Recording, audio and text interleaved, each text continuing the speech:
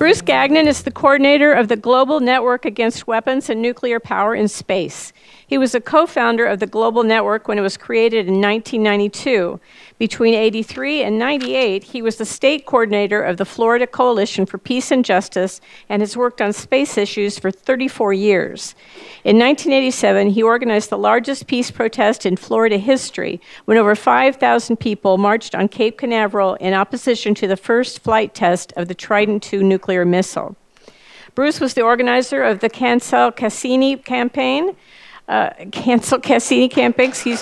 launched 72 pounds of plutonium into space in 1997 that drew enormous support and media coverage around the world and was featured on the TV program 60 Minutes. Bruce is a Vietnam era veteran and began his organizing career by working for the United Farm Workers Union in Florida, organizing fruit pickers. He is an active member of Veterans for Peace. Bruce.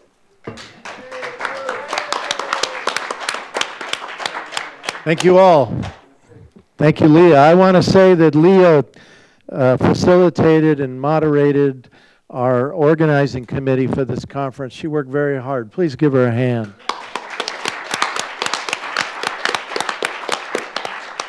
And Bauman Azad was sort of the volunteer coordinator that did most of the legwork, the day-to-day work. I don't know if he's in the room right now, but please be sure to give Bauman Azad a hand as well. All right, so I'm going to start with just a few words, and then we're going to show a video from Australia. I think it's about a 5-minute video from Nick Dean, who's a really wonderful activist from Australia, sending his greetings.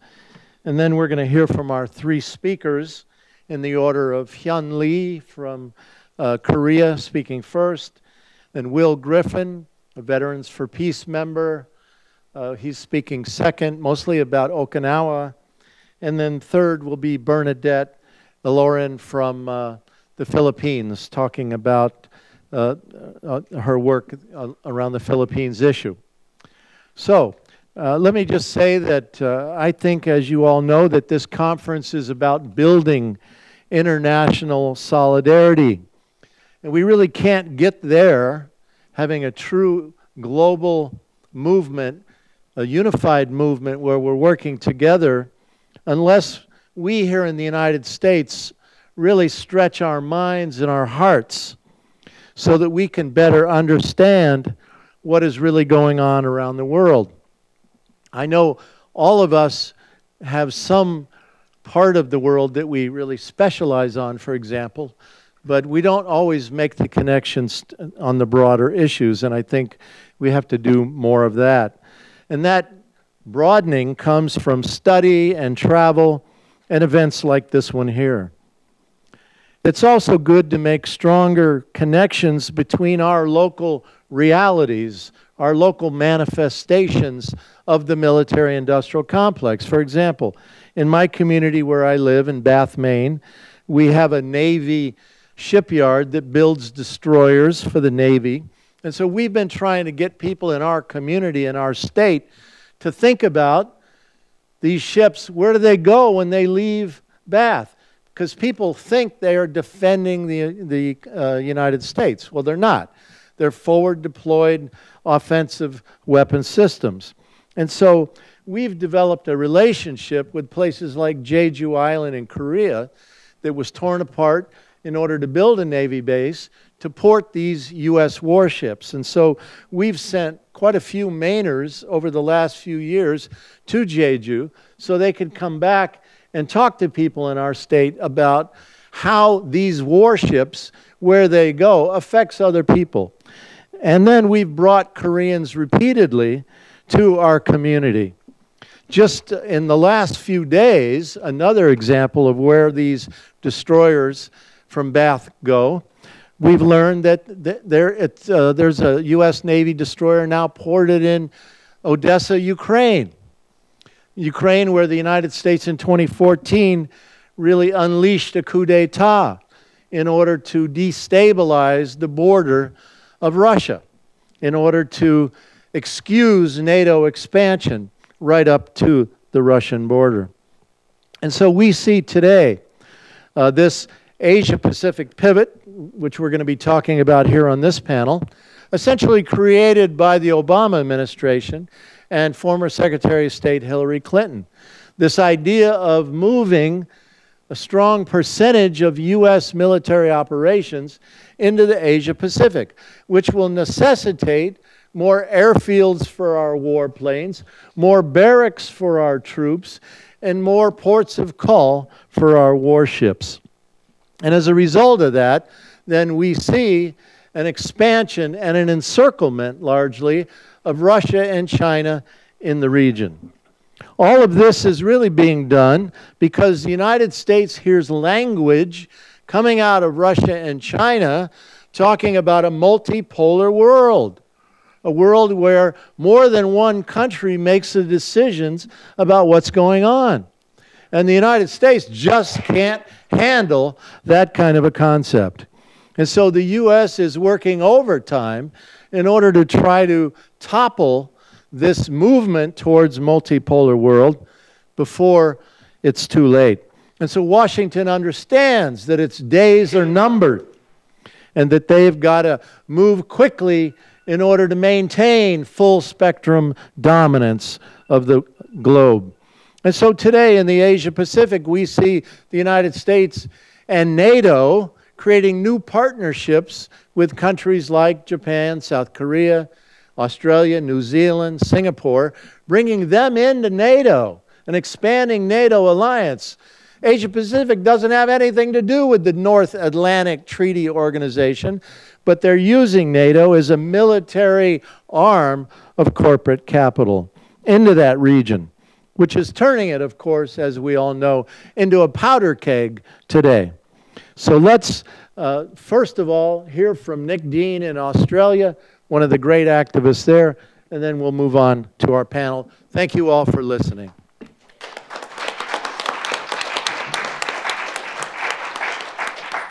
Hello, greetings, and good day from down under to all of you taking part in the Baltimore Conference. My name is Nick Dean, and I'm with the Independent and Peaceful Australia Network, or IPAN.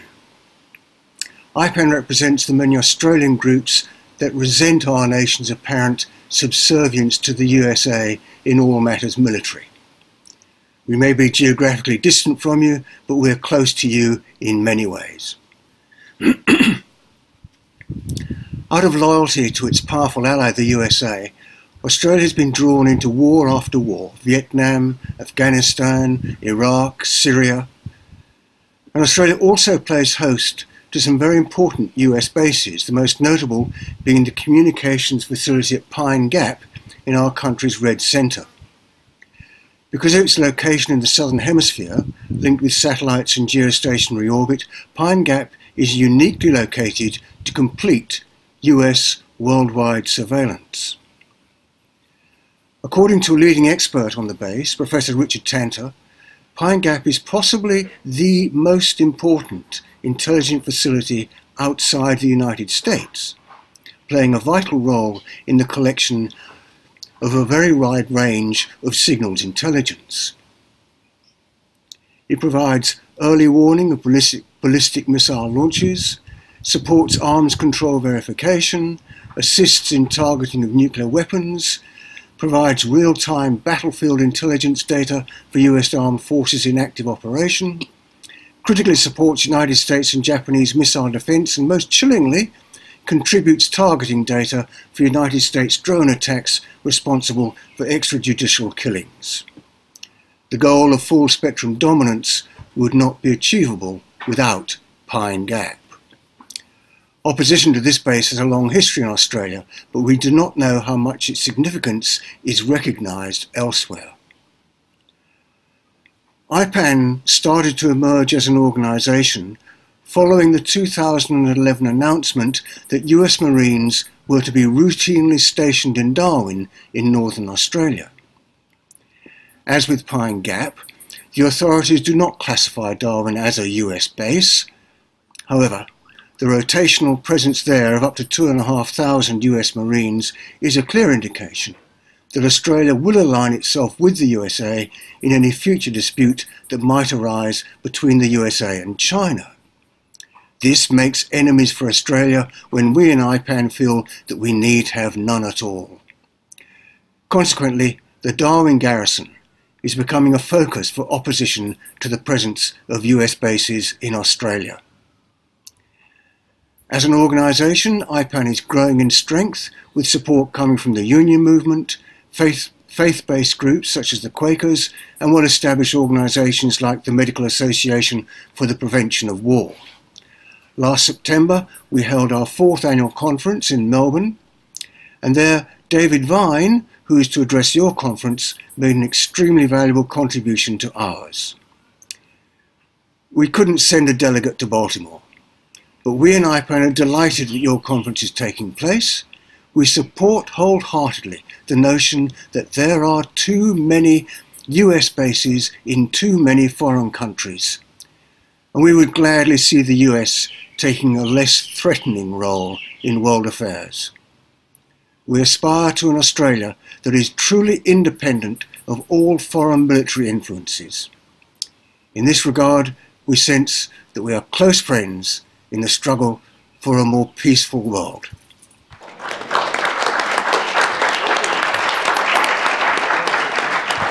First up again then is Hyun Lee. Hyun Lee is with the Taskforce to Stop That in Korea and Militarism in Asia and the Pacific. She's also one of the creators of a new website called Zoom in Korea. And I hope you'll check it out, Zoom in Korea. She and others do some really great, up-to-date, up-to-minute reporting from Korea. Please welcome Hyun Lee.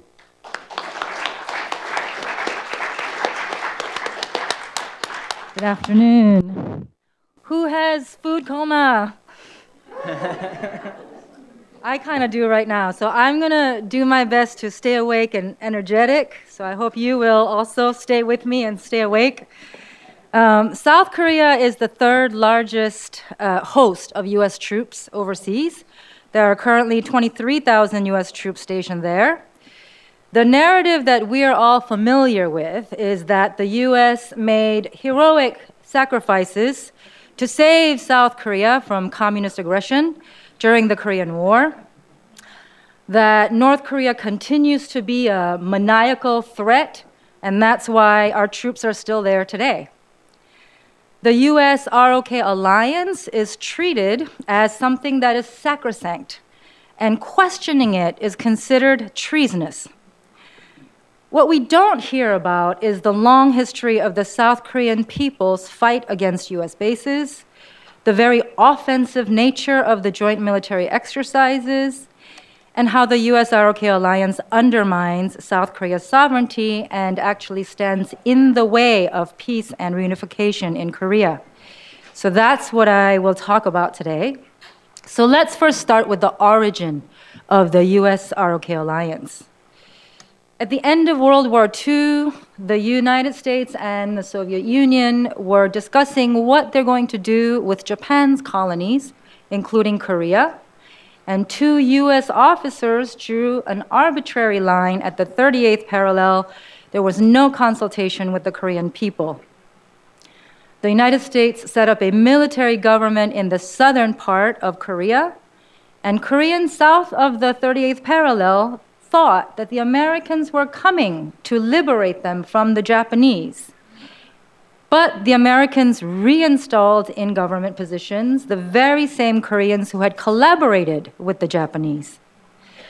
And then the United States and its puppet leader, Syngman Rhee, carried out a protracted and very systematic campaign of counter-revolutionary violence to decimate so-called communist insurgents, most of whom were people who had fought for national independence under Japan's colonial rule. At least 100,000 people, probably a lot more, were killed in the late 1940s. This is before the Korean War even began, by security forces installed and directed by the United States. So this was the origin of US military presence in Korea. Just as violence and coercion were central to the very foundation of this country, going back to the genocide of the indigenous people and the transatlantic slave trade, violence and coercion were also at the heart of how the United States, imposed itself in Korea. And then the US-ROK alliance came about through the Mutual Defense Treaty that was signed in 1953 after the Korean War. But this treaty was in violation of the armistice agreement that was signed just a few months before that, which stated that within 3 months of signing the armistice, a conference should be held to discuss the withdrawal of all foreign troops and a peaceful settlement of the conflict should be discussed. That conference obviously never happened, which is why Korea has been in a perpetual state of ceasefire without an official end to the Korean War. China obviously withdrew its troops, the United States did not. Since then, the South Korean military has been under the command of US generals, and that is how US bases came to be in South Korea. So are they, meaning the US forces in Korea, a benevolent force protecting the South Korean people? Or are they an occupying force? So let's turn now to the history of the South Korean people's struggle against US bases. So the first time I personally began to question the dominant narrative about the US-ROK alliance was when I was in my early 20s, when I first heard about the death of a woman named Yoon Geum-lee. That was in 1992. She was a 26-year-old woman working in one of the many camp towns that had developed around the US bases in South Korea. She was raped and then murdered by Kenneth Markle, a 20-year-old US soldier of the 2nd Infantry Division, then stationed in Dongducheon. Her body was found with an umbrella in her rectum, 2 beer bottles in her uterus, a Coca-Cola bottle in her vagina, broken matchsticks in her mouth, and detergent poured all over her body. The cause of her death was excessive bleeding. According to the status of forces agreement between the two countries, South Korea and the United States, the local police had no jurisdiction to detain Markle, and they had to turn him over to the base. This sparked a nationwide movement to revise the SOFA agreement, and this was the first time the country came to acknowledge the long history of rape and sexual violence against women in the camp towns. And due to the courageous organizing by women in the camp towns and also feminist groups, Kenneth Markle was eventually received a 15-year prison sentence, of which he served 12, and then he was paroled in 2006 and extradited to the United States. That fight was then followed by the struggle in Maehang-ni to shut down a US bombing range. For decades, the residents there had experienced serious health issues due to the noise pollution caused by constant target practice that went on there every day, 10 hours a day. And for 10 long years, the residents waged a very lonely fight to voice their grievances. In 1987, they were the first one to stage an occupation of a US base in South Korea. They entered the base, lay down on the bombing range, and refused to budge until their grievances were heard. They were violently removed, but finally in 2000, many years later, they were joined by student groups and other mass movement organizations that rallied to their cause. That was the same time that the movement against the bombing range in Vieques was going on. There was a lot of cross-solidarity between those two movements to shut down the bombing range in Maehang-ni and also in Vieques. And then the movement successfully shut down the bombing range in 2004, but similar to Vieques, to this day, the US refuses to clean up the toxic contamination it left behind. While that fight was going on, 2 teenage girls were walking on a 2-lane road near rice fields in Dongducheon. On their way to a friend's birthday party, they were crushed to death by a US armored vehicle of the 2nd Infantry Division. That was in 2002. Again, according to SOFA, the South Korean authorities had no jurisdiction to investigate the incident. High school students in Dongducheon rallied, and they tried to deliver petitions to US authorities at Camp Casey, but they were violently turned away. That incident fueled anti-US sentiment during the 2002 World Cup, hosted by South Korea and Japan that summer. Following mass anti-US demonstrations, South Korea's Justice Ministry requested that the US military give up jurisdiction over the two soldiers. The US military refused. The two soldiers that were responsible were court-martialed at Camp Casey on charges of negligent homicide, but they were acquitted. In 2004, the United States and South Korea agreed to move the US Army garrison in Yongsan and the 2nd Infantry Division into Pyeongtaek, which is south of Seoul. This required the displacement of elderly farmers from their homes and farmland in a village called Daechuri to make way for the expansion of Camp Humphreys. Farmers opposed to the base expansion held candlelight protests for 935 consecutive days. That fight galvanized progressive movements across the country. The South Korean police set up checkpoints at every entryway to the village to isolate the farmers and block supporters from outside who wished to join them at the protests. They also laid barbed wire across the land where the farmers had just planted seeds to grow rice. They bulldozed the local schoolyard where the farmers gathered for their nightly candlelight protests. And then the government sent in the army to crack down on protesters. After many years of fighting, the government bulldozed the farmers' homes and forced them to evacuate. The next slide is about the Jeju Naval Base. I won't go into detail about that fight in the interest of time. I'm sure many of you are familiar with this fight. I will just note one point, that starting last year, after 7 years of the US government saying, we have nothing to do with this base, this is a South Korean base, it's not being constructed to house our Aegis destroyers, what was docked at the newly opened naval base last year during the joint military exercises? It's a US Aegis destroyer. The next slide is about the Sangju fight against the US THAAD missile defense system. I will also not go into detail about that because I'm sure many of you have heard a lot about it.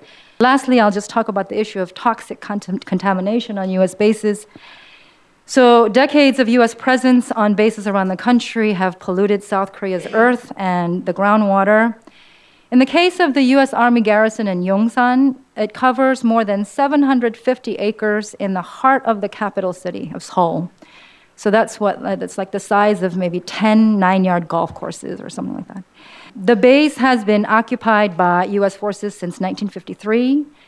According to the Land Partnership Plan signed in 2002, this is a plan to consolidate and reallocate US bases in South Korea. The US forces in Yongsan, they will relocate to Pyeongtaek, and then Yongsan will be returned to South Korea this year in 2018. And then they plan to turn it into a public park. However, there's serious pollution on this base, and this has been the matter of a dispute between the US forces in Korea and then the Seoul metropolitan government about who should be responsible for the cleanup. Large amounts of oil have been leaked on this base. The US forces have shared very little information about it. For more than 10 years, the US forces rejected repeated requests by the Seoul city government for permission to conduct an on-site inspection. And then finally in 2015, there was a limited joint investigation that was conducted both by the South Korean and US forces personnel. But the South Korean Ministry of Environment refused to make the findings public, and the base is inaccessible to local authorities. So South Korean NGOs, environmental groups, and progressive lawyers had to sue the Ministry of Environment. They finally got them to disclose limited amount of information about the groundwater pollution of the toxins that were discovered in the groundwater around the base and in the base were benzene, toluene, ethylbenzene, and xylene, collectively referred to as BTEX. They're volatile organic compounds found in crude oil-based products. Long-term exposure will cause cancer. So this land will be returned to South Korea, but the South Korean government has no way of knowing what they're getting back. And so the extent and the nature of the groundwater and soil pollution on the base is unknown. And according to the Status of Forces Agreement, there is no legal means for South Korea to hold the U.S. forces accountable for pollution on these bases. So far, $185 million in South Korean tax dollars have been spent on cleanup efforts around the country on U.S. bases. The U.S. has not paid for any of it. So South Koreans are told that this is the price they have to pay. Rape, sexual assault, dispossession of land, environmental pollution, diversion of tax dollars, loss of sovereignty. These are all prices they are told they have to pay for the sake of the U.S. ROK alliance. But we should ask ourselves, whose interest does this alliance really serve? I'll end there. I wanted to talk about recent Korean events. I'm sure you heard about around the Olympics and all of that, and what does that all mean for the rest of the year. But hopefully we'll discuss that in the Q&A.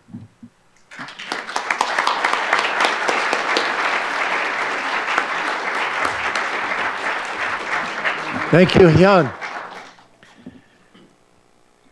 There's so much happening in Korea. I think that I've been saying for a long time, I believe of all the places I've visited, I would say that the Koreans are just about the best organizers I've seen anywhere.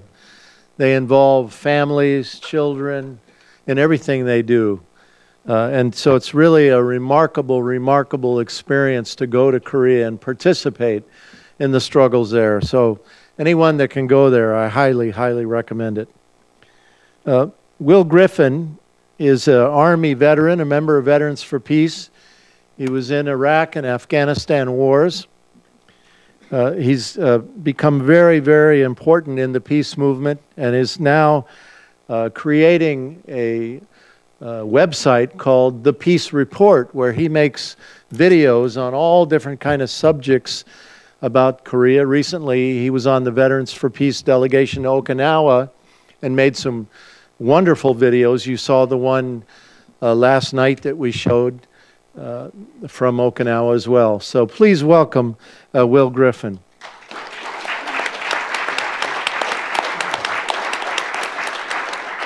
Hello, can you hear me?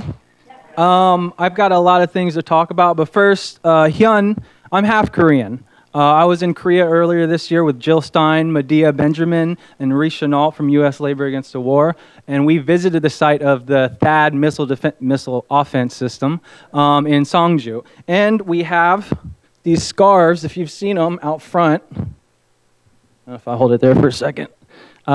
These scarves are free. They're up there at the Global Network table. You can grab them. Just wanted to throw that out there. Okay, I will be speaking about Okinawa. But first, I gotta say thank you for organizing this conference.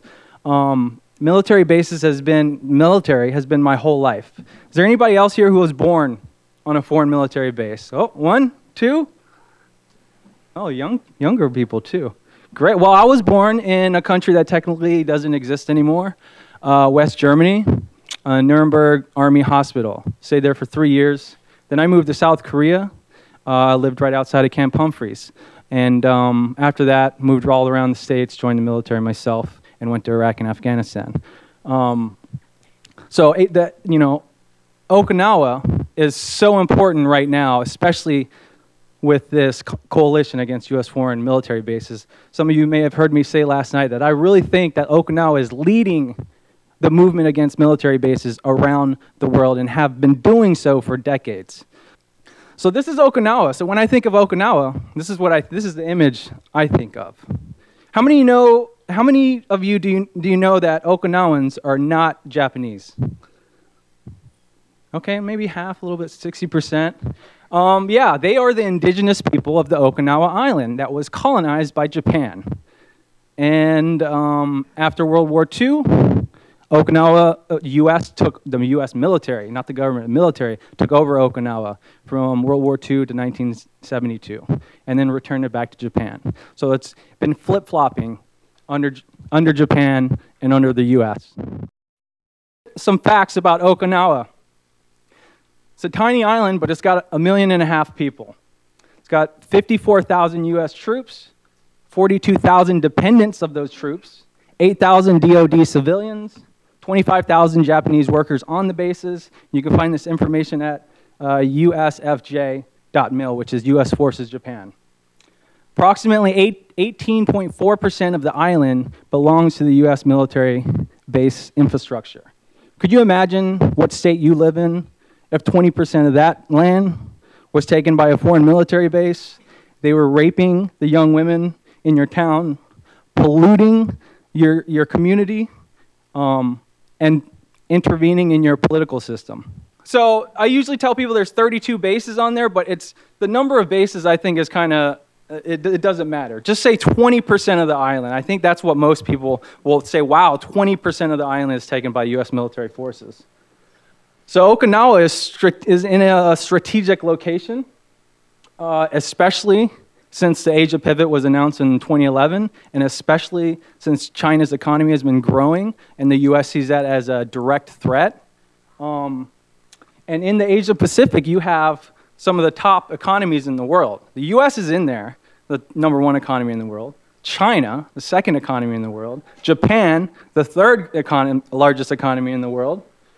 And South Korea is, I think, 9 right now, largest economy in the world. Not to mention, East and South Asia have half of the world's population.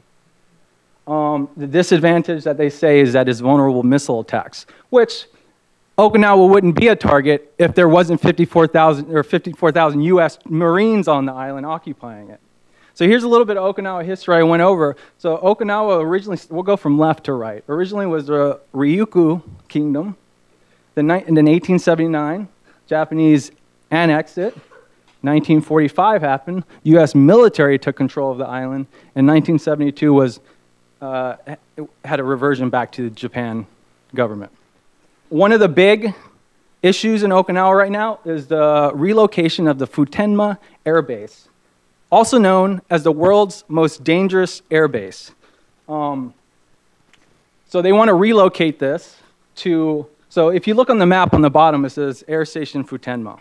It's going to move up to the Henoko district on the bay. Ora Bay is what it's called.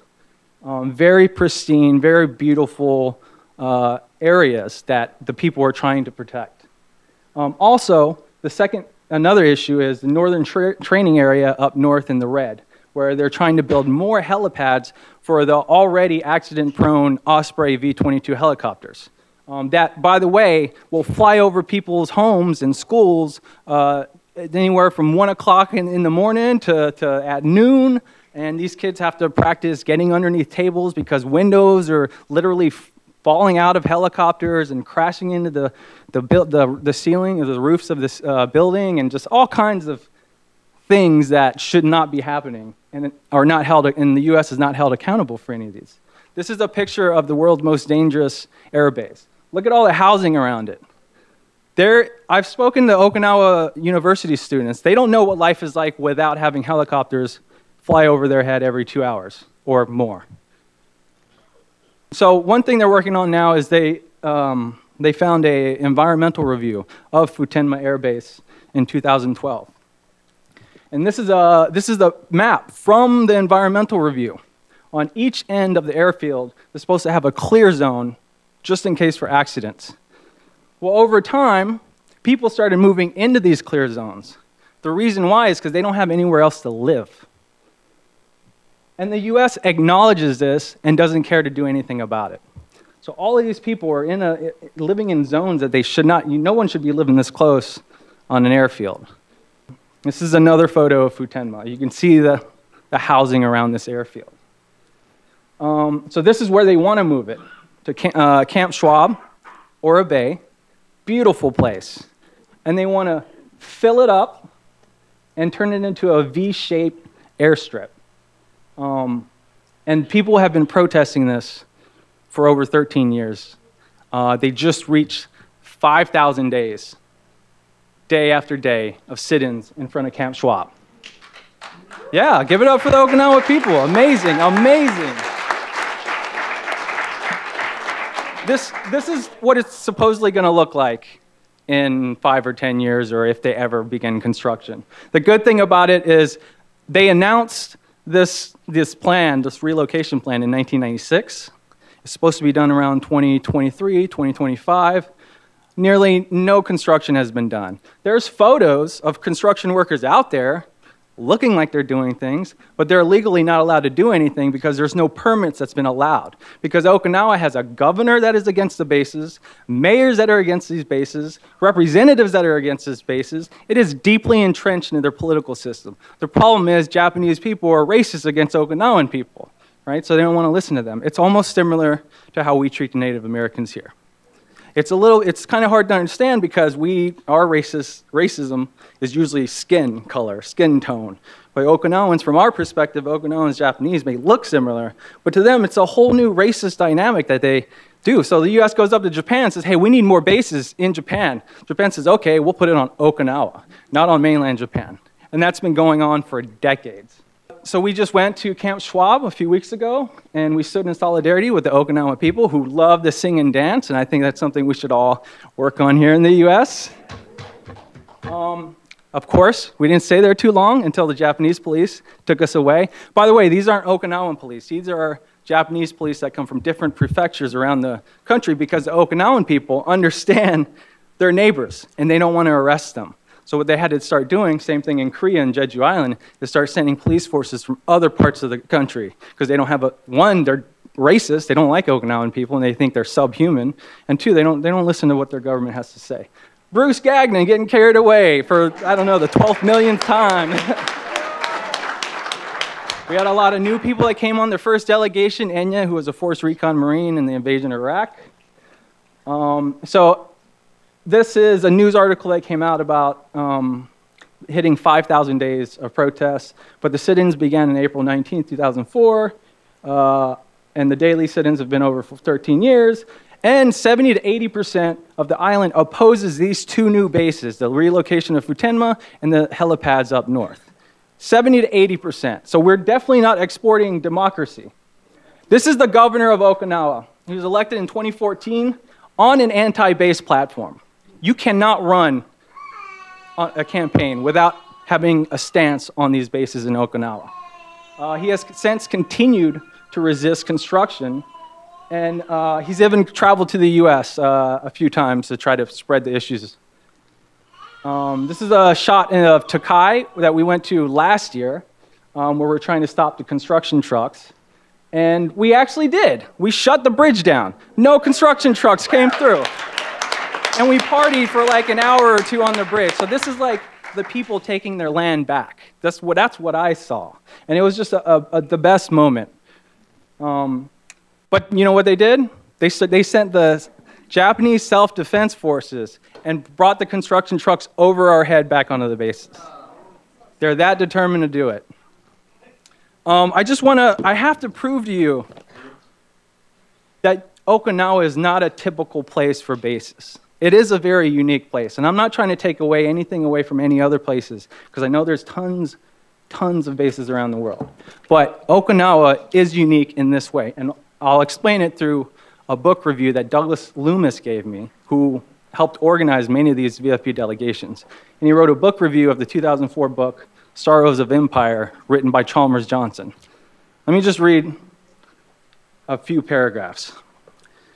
Chalmers Johnson began a study of the US military base structure around the world and gradually came to the conclusion that Okinawa was typical, not unique. And he proposed the interesting new hypothesis. These numbers are old. The 725 plus US bases around the world are not the means to empire. They are the empire. The bases are not built to serve a strategy for protecting US interests. Rather, US strategy is, in part, designed to protect the bases. The bases are themselves a form of rule and generate their own interests. They are organized into regional commands and regional commanders, just like the Roman Empire, outranking ambassadors, making foreign policy statements, and reporting directly to the president rather than through the normal chain of command.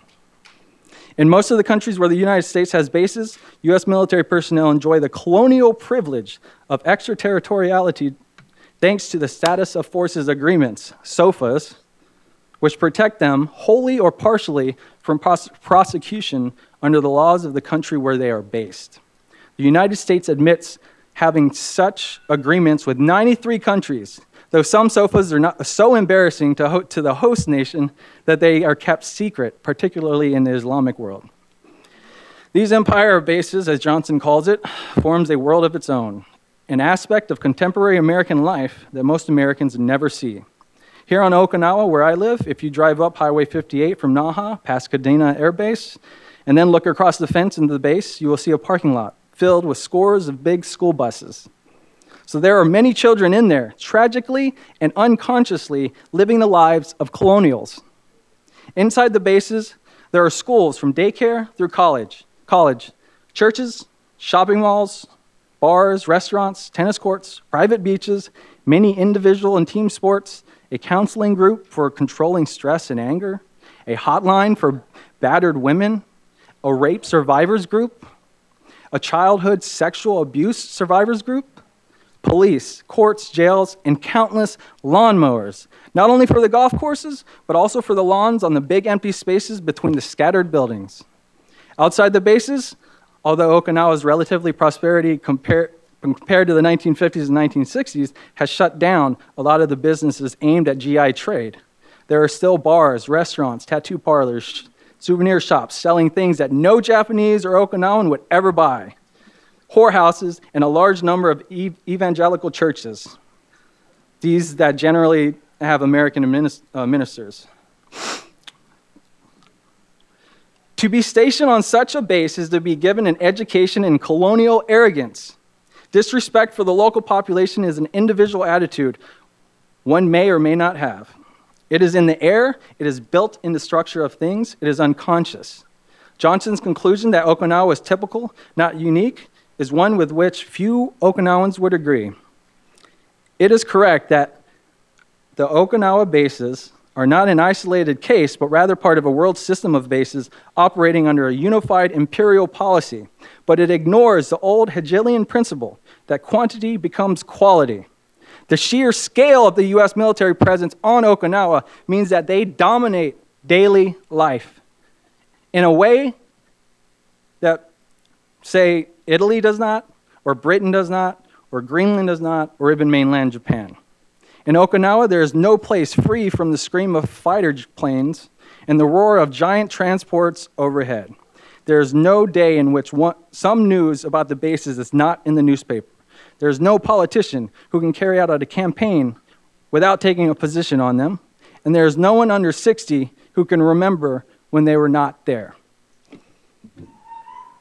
And as he said, thank you. That was Douglas Loomis is an amazing activist and writer. He's got tons and tons of books. But Okinawa, again, is part of the Asia pivot. And this pivot, look, I mean, if you just look at this map and see what's going on and put it into context, it's scary. Add to that everything we've been talking about, the 800 military bases around the world, the $1 trillion a year we spend on the military industrial complex, the private sector of the industrial complex, the think tanks, the researchers, all that. Not to mention the wars that we're currently in.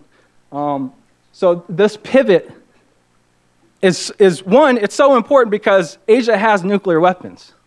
It's not like a lot of the other places that we've been to. I'm not saying it's more important. I'm just saying they have nuclear weapons. It's a big deal now. China's becoming the second, predicted to be the largest economy in the world soon. And we have to keep an eye on these types of things. I just want to go over what you can do. I have a lot of things that you can do, but if you just go to thepeacereport.com/Okinawa. I think I gave him the wrong slide. But anyways, thepeacereport.com/Okinawa has all this information, plus I have more organizations that you can tie into. One thing I highly recommend what you can do, go to Okinawa. Go there. We have the organizations, we have the people, we have the power, we can do it. Thank you very much. That's it.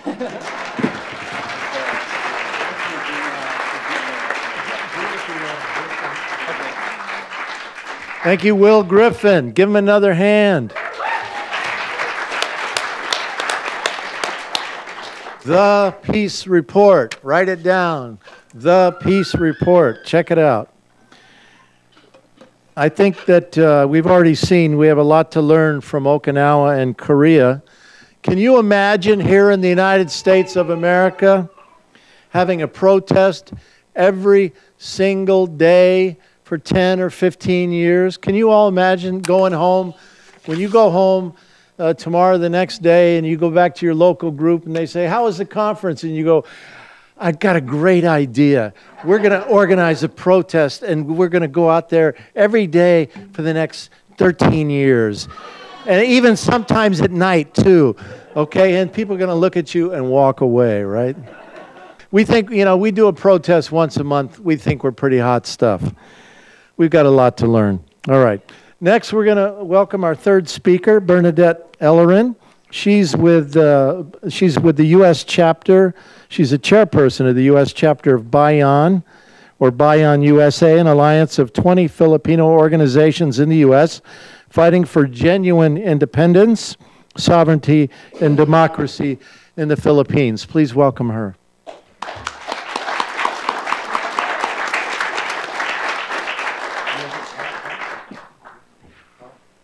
Good afternoon. How many people here are still experiencing food coma?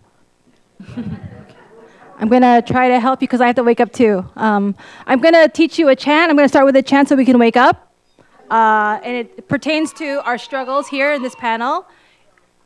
Stop the U.S. war machine from Okinawa to Korea to the Philippines. Stop the U.S. war machine from Okinawa to Korea to the Philippines. Stop the U.S. war machine from Okinawa to Korea to the Philippines. Maraming salam. We're good. I only have 15 minutes to talk about a whole liberation struggle.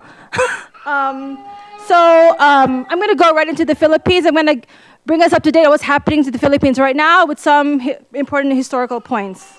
The title of my presentation is The U.S. Duterte Regime's Three Wars and the Filipino People's Struggle for National Liberation.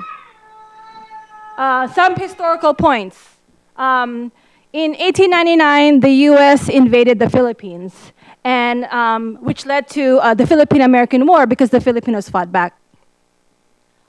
This war, in our history books, is called an insurgency, an insurrection. It was a war. It annihilated 1/4 of the Philippine population.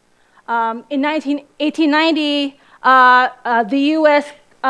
Colonial government, because the Philippines was a direct U.S. colony after that war, set up its first military installation in the Philippines, which was Subic U.S. Naval Reservation. And for many years, it was the largest U.S. overseas military until 1992 when it shut down. It was the size of Singapore, for those, if you want a reference. Subic Naval Base was the size of Singapore. In 1903, the U.S. established its Air Force Base at Clark in Angeles City, which shut down in 1991. In 1947, the U.S. Republic of the Philippines Military Bases Agreement was signed, which established a 99-year lease the U.S. government had over the Philippines rent-free. In 1946, the U.S. granted, in quotes, the Philippines independence. So we don't consider that genuine independence. In 1951, the U.S. and the Philippine government signed a Mutual Defense Treaty, or the MDT, which is a treaty. So it's essentially a framework agreement, which many other agreements refer to. And the MDT basically says that the U.S. and the Philippines are friends, and if ever one of them is attacked by an external party, the other friend comes and helps the other friend out. And so that's the framework agreement. In 1991, the Philippine Senate votes to reject the renewal of the bases agreement. So this is where we have the shutdown of Subic and Clark. And I want to correct the narrative earlier that it was Mount Pinatubo or the volcano or even the Senate that brought down those bases. It was the people's movement that brought down those bases. People died to shut down those bases. I don't want people to think that it was because of the Senate or because of some volcano that the U.S. left. It was because the people fought for it. And it took many decades for that to happen. In 1999, the Mutual Defense Treaty gave birth to the Visiting Forces Agreement, which in many ways literally opened up the entire Philippines to U.S. military basing. If we only had 2 main bases before, now we have over 20, because the VFA allows for the U.S. military access to over 20 airports and seaports in the country. So now the U.S. troops are embedded in Philippine facilities.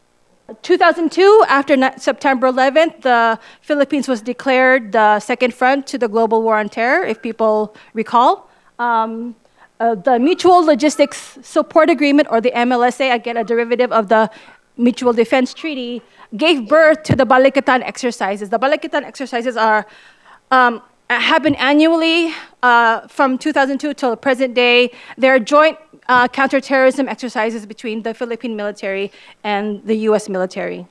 And then in 2014, we have the EDCA, or the Enhanced Defense Cooperation Agreement, which is a de facto basing agreement. Again, it builds upon the VFA, where now the US can openly build its own installations within Philippine facilities. So I just came back from Mindanao, where there's a struggle in a city called Cagayan de Oro, where there is an airport called the Lumbia Airport, and the U.S. is planning to build a drone center in this airport. So this is Subic, and that's Clark Air Force bases in the Philippines, which are technically no longer supposed to be operating. But even if you go to Subic now, you would think that since it shut down, that the communities there would be able to inhabit the area. But no, Subic now is a economic zone where there are big foreign multinational corporations that set up their offices there, and none of the locals can live there. Same with Clark. So when we think about the Philippines now, and the headlines are dominated with this crazy president called Rodrigo Duterte, crazy president, and his war on drugs, no? And the war on drugs is real. I'm not really gonna go into it because like all other war on drugs around the world, it's a tool for state repression. It's a means for to profiteer off the criminalization of poor people, just like the war on drugs here in the US, the war on drugs in Latin America. Same thing. The war on terror, I said 3 wars. The war on terror, the US is currently in Mindanao, in the southern Philippines.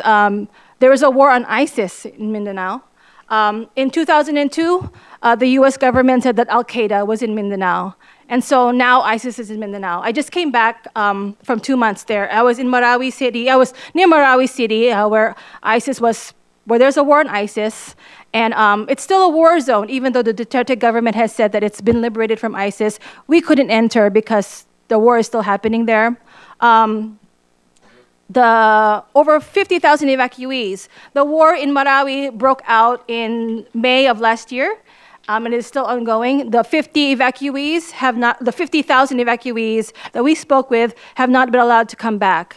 In the meantime, the Asia Development Bank, the World Bank, and several multinational corporations around the world are now piling in to help with the redevelopment plan of Marawi to build it as a tourist hub.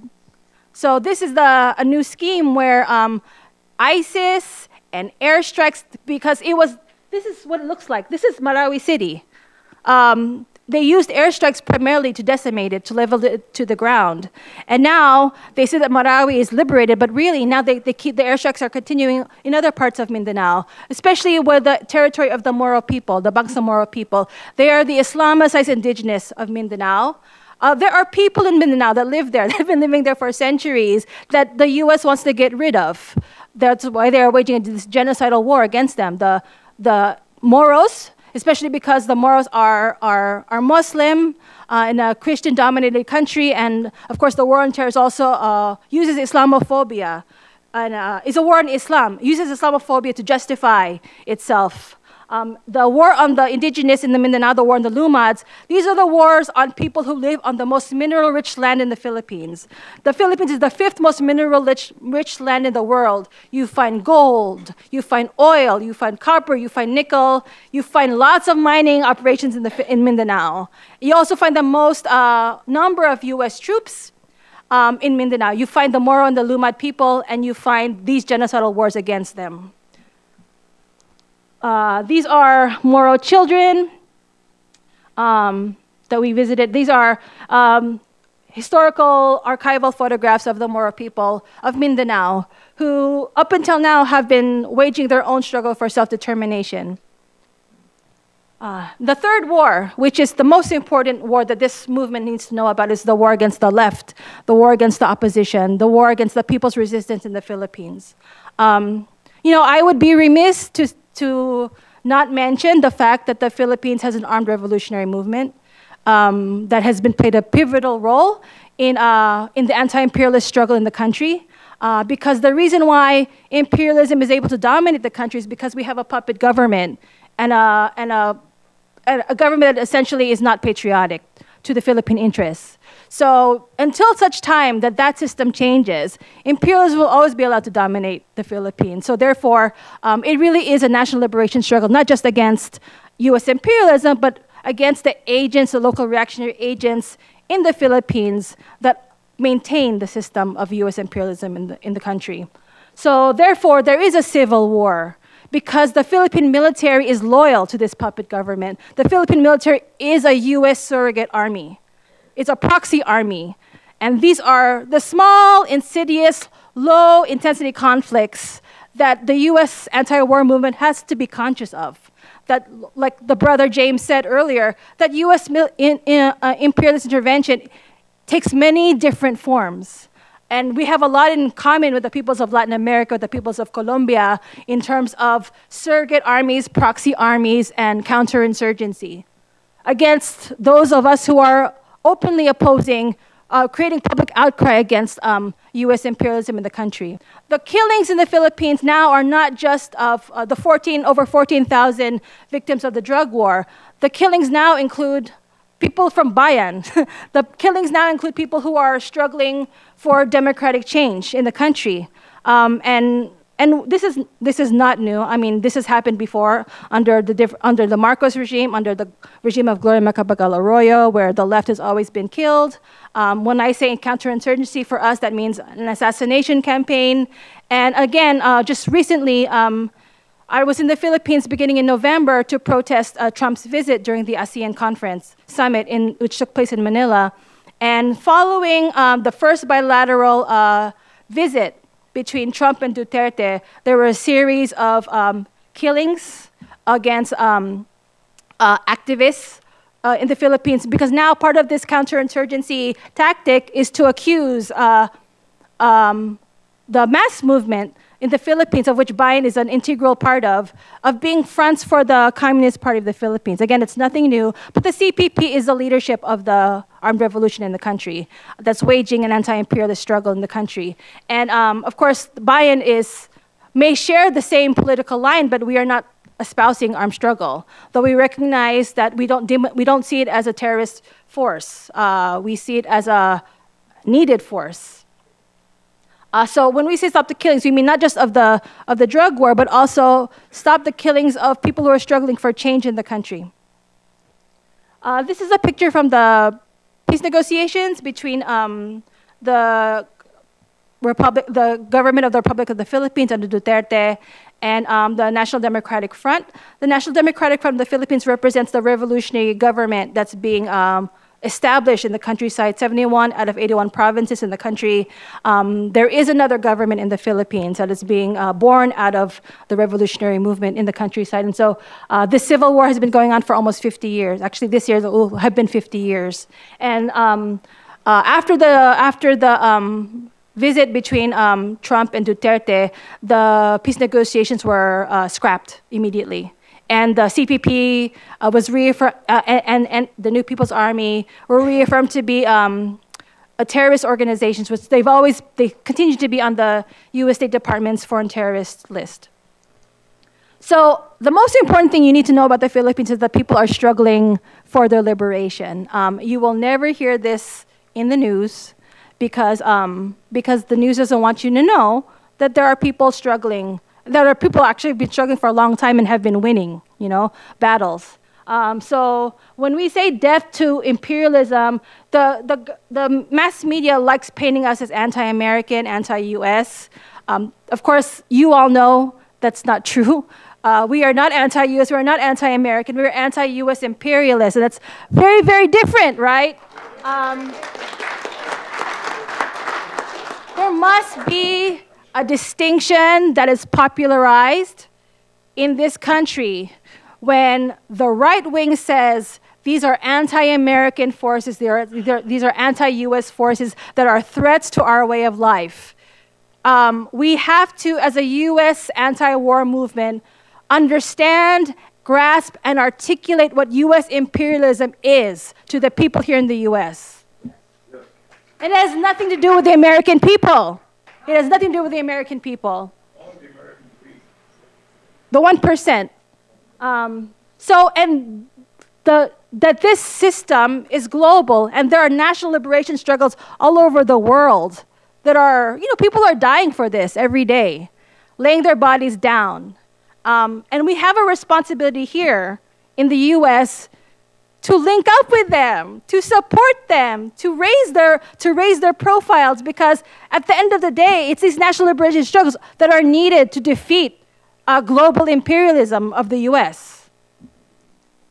So, ibagsak ang pasistang rehimeng US Duterte means, so there is now a call in the Philippines. In the US, in the Philippines, we have been able to unseat or oust two US-backed presidents, Ferdinand Marcos and Joseph Estrada. There is now a growing call in the Philippines to oust Duterte. So that's what that means. And we look forward to dialoguing more and seeing how we can help each other out and really raise this movement to an internationalist struggle. So US out of the Philippines, US out of Okinawa, US out of Korea, US out of Asia, down with US imperialism, long live international solidarity. Thank you.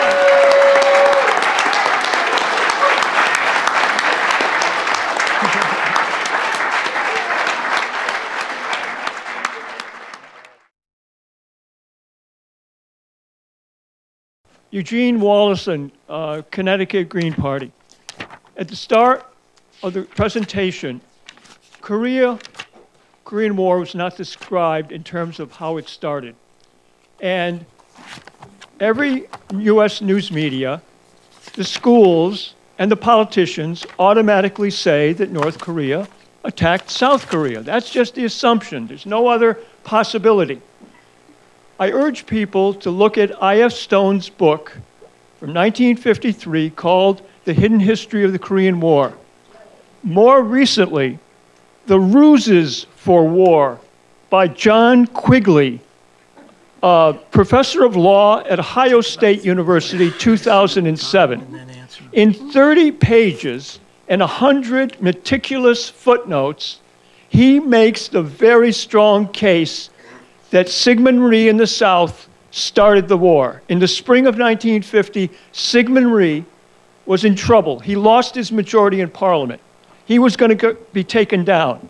Truman picked John Foster Dulles in 1949 to go to Korea to be the single ambassador to try to figure out what was happening in Korea.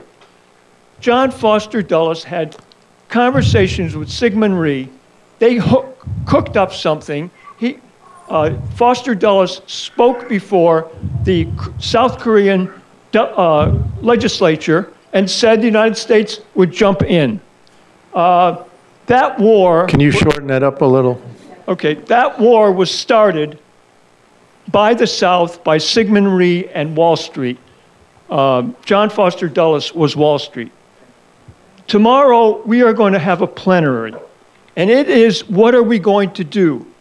And we have to begin thinking what we're going to do, not just in that hour and a half tomorrow, but in these kind of sessions.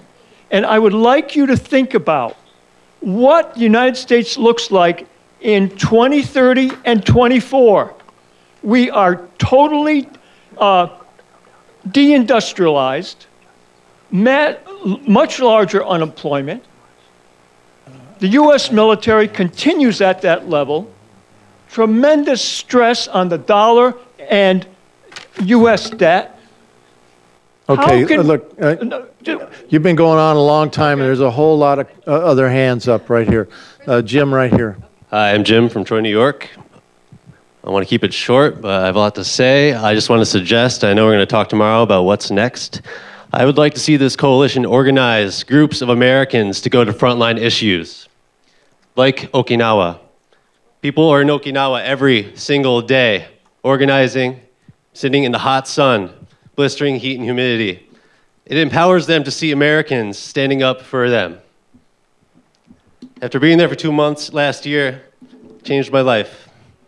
And I suggest, if anyone who hasn't been there, please go. A week, 2 weeks. If you go on vacations, make an exception, go to Okinawa. There are people there that will help you, that will appreciate the shit out of you for standing with them. They will feed you, and they will love you, and they will never forget you. So please, not just Okinawa, but every frontline issue going on currently. This one's big for me because I was there and it's happening right now, but please. Thank you, Jim. Green shirt, green shirt. My name's John Reinsch, and I want to make the point that not all bases are alike. Some are worse than others. And to make that distinction, I think we need to look to the people opposing bases in other countries. And Okinawa is a good example of that because, you know, as Will said, it's got over 30 US bases there. And sure, there are Okinawans who are against all US bases. There's more Okinawans who are against, who would like to have the Marines leave Okinawa. But the base that has Okinawa virtually united, 3 out of 4 Okinawans want Futenma base to be closed with no Henoko replacement. And there's reasons why the Henoko base is especially vulnerable. For one thing, the claim that it's militarily, strategically necessary is total bunk. I mean, I can demolish that argument. On the other hand, for example, it would be a lot harder to make that case, for me to make that case at any rate, in the case of Kadena Air Force Base. But it's very weak in the case of Henoko. Another issue is that the Henoko replacement facility isn't there yet. It's under construction. They're working on the reclamation of it, but it's not there yet, and it's a lot easier to close a base that Can you sum it up yet. here? Close it up. Okay. We got a lot of hands up here. Right. And another issue is, another reason it's voted is the strength of local opposition and the fact that you've got political leadership there that opposes it. But the final thing I want to say is there are certainly other bases, in the world that we need to target. But in the case of Henoko, the Japanese government is pushing ahead. This year, they're pushing right ahead with construction, and time is getting short. All right, So thank I think you. it needs, thank you. Joseph, and then we're going over here. There's a couple women on this side of the room that have their hands up. So two things. Joseph Gerson with Campaign for Peace, Disarmament, and Common Security. Look, what we're not really talking about right now is the danger of war with North Korea, right? And all these bases are related to that. When we get past the functional Olympic truce, we'll be back on the edge. And that war could lead to millions of people dead.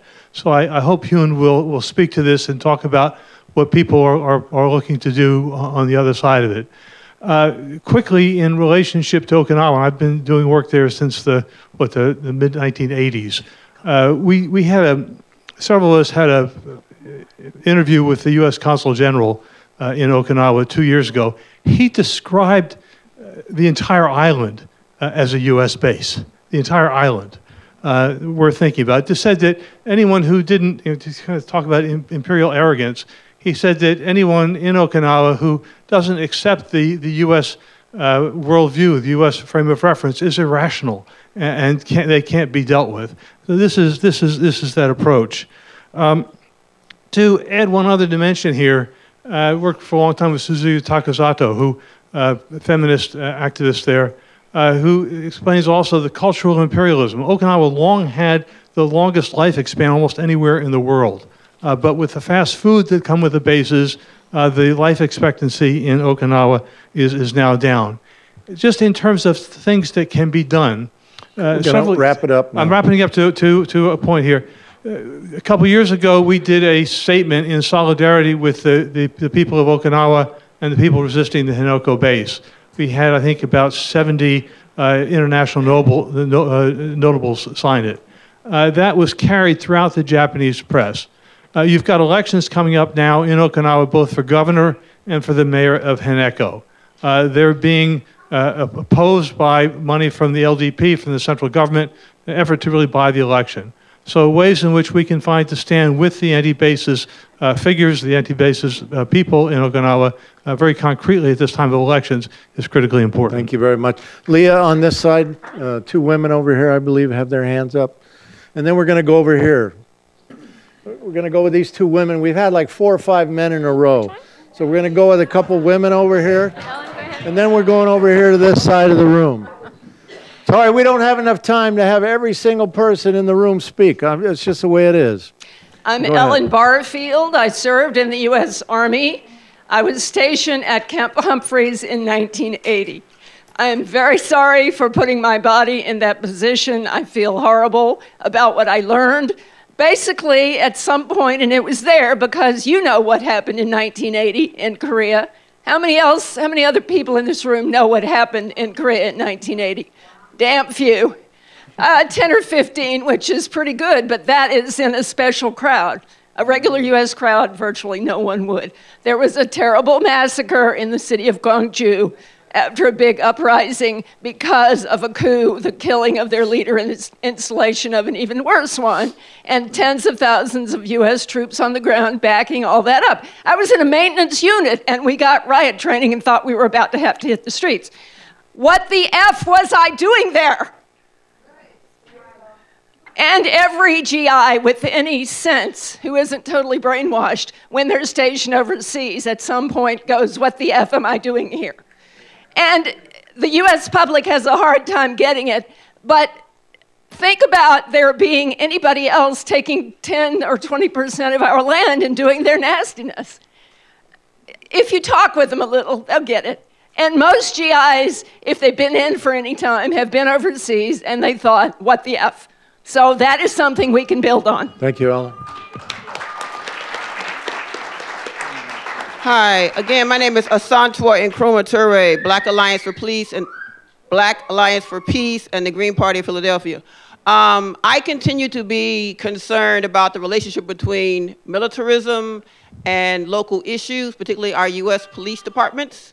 So my question to Sister Bernadette, we know that many police departments train their officers in Israel.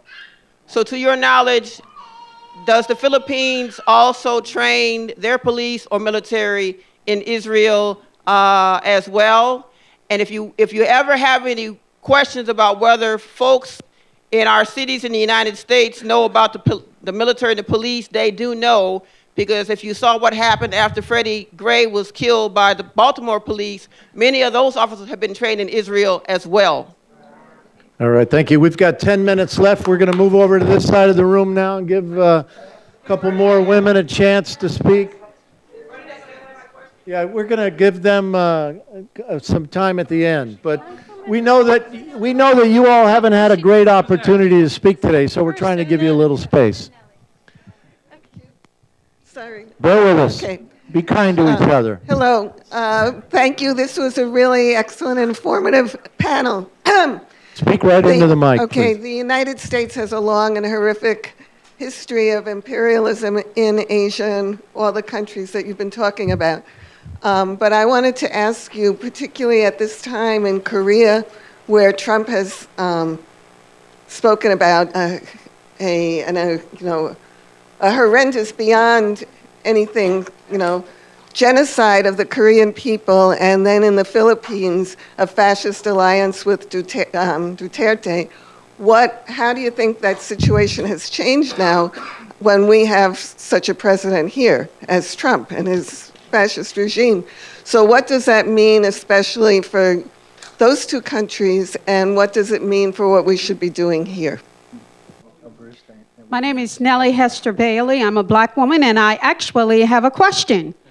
And that question is about the pivot to Asia, a military strategy for full spectrum dominance introduced by Barack Obama. And that is the containment of China. And as we know, the power is rising in the East, and also the relationship between China, Russia, and Iran, which is what we hear every day, this constant drumbeat against this McCarthyism against Russia, as well as China thrown in, which is the drumbeat of war. So I wondered if any of you could discuss the pivot to Asia in terms of the military strategy of the U.S. government to reset its global hegemony with, in terms of Russia and China, but in particular, China. All right, good question, thank you. Margaret, and then this brother here, and then we're going to let them answer some questions, okay? Margaret Flowers, I have a very quick question. I haven't heard it mentioned, but the University of Maryland, right in our backyard here, is responsible for the higher education at Camp Schwab in Okinawa, and my understanding is they also provide higher education on many other U.S. bases around the world.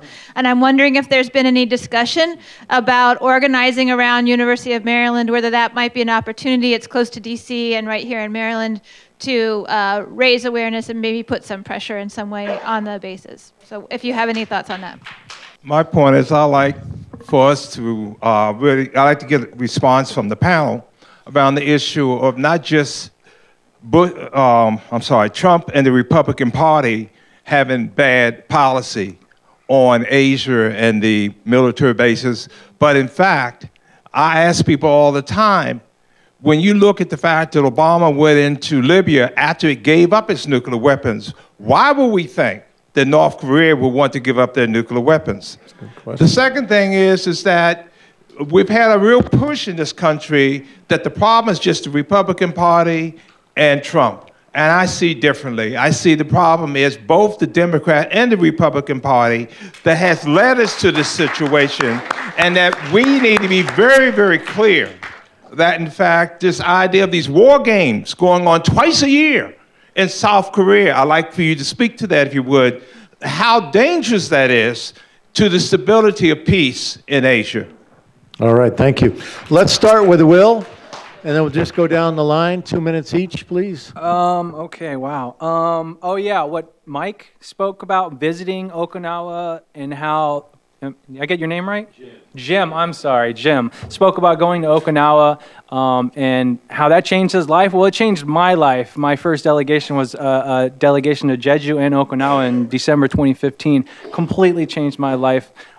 I'll be dedicated to these issues for the rest of my life, and I'll be continually going to Okinawa and South Korea and wherever I can for as many times as possible. The gentleman in the back spoke about meeting the Consul General.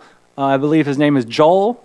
I forget his last name. I met him last year. Seems like a great person up front, but he's just another position in government that doesn't do anything. The last thing I asked him last year was, have you ever visited or spoke with any of the Okinawan activists who are out in the sit-ins every single day while your whole career here in Okinawa? And he said, no, I've never spoken to any of them. And I said, hey, if I come here next year, I'd like to speak to you, and hopefully you'll tell me you did at least go down to there and speak to some of the activists down there, but I doubt he ever will. The man who spoke with, the lady who spoke about the Asia pivot, China, Russia, Iran, and U.S. military strategy in the Asia Pacific, for me, I think China has always been the #1 goal. I don't know if you've ever heard of something called the Century of Humiliation, or China's Century of Humiliation, roughly from 1839 to 1949. it kind of should have been colonized by Western forces or Japan, but it was too big to colonize.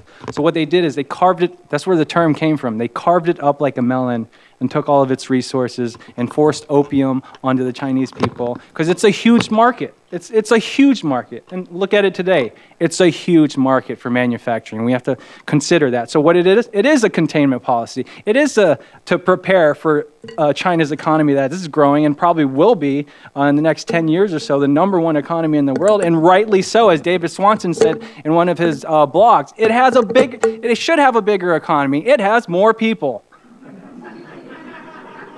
Okay, thank you. That's it.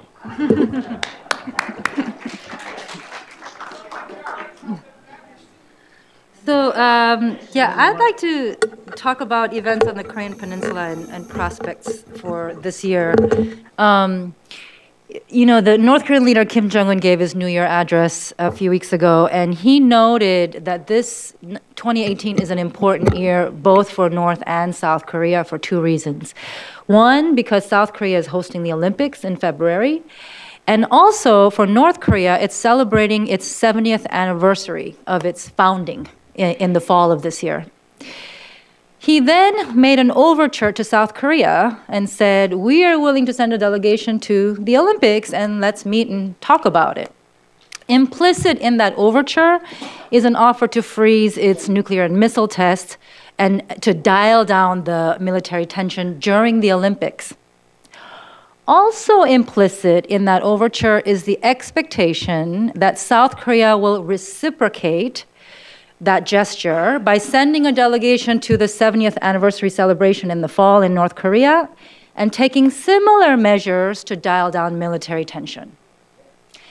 So I'm sure you share my cautious optimism about what's been happening this week with the North-South talks. So they met and they agreed that the North would send a delegation to the Olympics. We may even see their delegations walk together during the opening ceremony. That would be great. The two sides, they also said they're going to hold military talks, high-level military talks soon. If these talks continue to go well this year, we could also see the reunion of separated families, maybe the reopening of the Kaesong Industrial Complex, the economic industrial zone, maybe even a summit between the North and South Korean leaders. However, what happens after the Olympics, like Joe said? Key Resolve Foal Eagle, the joint war games that happen every year in the spring, has been delayed due to the Olympics, but will likely go forward in April. And then there's another one in August called Ulchi Freedom Guardian. It's another massive joint military war games that happens every year in August to September. We should note that these are very offensive exercises. Last year's Foal Eagle involved 300,000 South Korean and 15,000 US troops, including the notorious SEAL Team 6. That's the team that was responsible for killing Osama bin Laden. The exercises also involved B-1B, B-52 nuclear bombers, F-22, F-35 stealth fighters, an aircraft carrier, a nuclear submarine. They rehearsed what's called Operation Plan 5015. This is a war plan that includes special forces assassinations, contingencies for North Korea's regime collapse, preemptive strikes, and the so-called Korea Massive Punishment and Retaliation Battle Plan, which involves surgical strikes against key North Korean leadership figures and military infrastructure. This is very offensive. These are not defensive exercises. Just a couple more things. So these exercises are the greatest obstacle to the efforts that have already begun for peace and North-South reconciliation. So if these exercises move ahead as planned, they are surely going to undermine the talks, the process of détente that has already begun. So I want to suggest two things for the conference in terms of specific acts of solidarity this year. One, lead with the demand and the US ROK military exercises. That has to be a lead exercise. That is the lead demand for the South Korean anti-war movement this year. And in solidarity, we can take that up here. Oh, and the US-ROK joint military exercises. That has to be a lead demand. And then the second thing I just want to kind of give a heads up about is that in South Korea, the progressive forces that have been so fractured during the decade of conservative administrations in Korea are now beginning to reconsolidate, come together. There is a new progressive party called the Minjung Party. It is a party of workers, farmers, and the urban poor that has come together. Their two priority goals are to end precarious labor and lasting peace on the Korean Peninsula. They're focused on the June elections because they want to gain more seats in the National Assembly. But after the June elections, the second half of the year, their plan is to bring together all the anti-base forces in South Korea, form a coalition for a very robust anti-US base campaign. And so I think it would be very important for this coalition to connect with that coalition in South Korea in the second half of next year. Thank you. Can you hear me? Okay. Very quickly to the sister from Black Alliance for Peace. Yes, there is cooperation between Israel and the Philippine military. Well, for example, the Philippine National Police headquarters in Manila has several offices within their facility, and one of them is the NYPD. The NYPD, the New York Police Department, which is the largest global police department in the world, training other global police on counterterrorism and surveillance, has an office in the Philippine the headquarters of the Philippine National Police, and to say that yes, there's also cooperation between the Philippine National Police and Israel Defense Forces. Second, on the question of the pivot, I think we have to also understand this pivot in the framework of political economy as anti-imperialists, that the Asia-Pacific region is actually overseen by the U.S. Pacific Command, which is the largest of the global commands of the U.S. Armed Forces.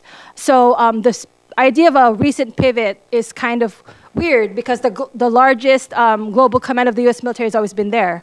And the reason why is because the Asia-Pacific region is the largest market for U.S. exports. And the contribution to the U.S. economy is hundreds of trillions of dollars. So the U.S. cannot afford to lose control over the Asia-Pacific region economically, and therefore its naval positioning needs to be there. Not only also to control in the South China Sea is where you find the majority of the crucial shipping lanes and trading routes that are, whoever has controls of these shipping lanes and trading routes controls global commerce. So therefore, the U.S. Navy needs to be there in order to protect the interests of U.S. monopoly capitalism. And lastly, on the question on fascism and this fascist alliance between Trump and Duterte, it's nothing new. The anti-imperialist movement in the Philippines sees the anti-fascist struggle as integral to the anti-imperialist movement. Imperialism in colonized nations like the Philippines calls for fascism. And in historically, the Philippine struggle for national liberation has grown in times of intense fascism. Because fascism in many ways is one of the best recruiters of Philippine revolutionaries. Actually, if you go to the Philippines right now, if you go to the urban centers like Manila, so many of the youth of the universities are leaving the universities and going up to the mountains and joining the armed revolution because of the intensifying fascism in the cities and in the countryside. So let's see how this can turn into a positive thing. Because, you know, a great philosopher and economist once said that fascism is capitalism in decay. And we have to take advantage of that. No? So as fascism here in the US and fascism in other parts of the world where imperialism dominates, how can we use this to our advantage? How can the people's resistance grow in this under this condition? And we can do it. Thank you, Bernadette. And thank you all very much. Thank you all very much for your patience. We just have one last thing we want to do. Will, go ahead. Yeah, so we have some Okinawan people that are here, and they've started a campaign to help the face of the movement, Hiroji Yamashiro, who is being tried for 2.5 years. And this is their banner. Give them a round of applause.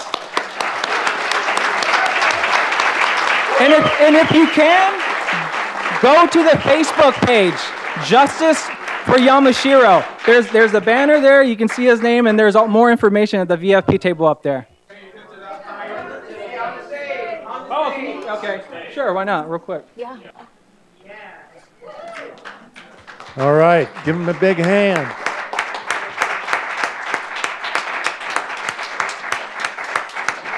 Justice for Hiroji. We also started, let's see. Postcard campaign. So we have a blank postcard on the BFP table, like this, and it's ready to go. If you can make a comment, this line, and then this postcard go to judge in Okinawa. So please pick up and then make a comment, and then you can give to us. We can send it to Okinawa. Thank you. Thank you very much.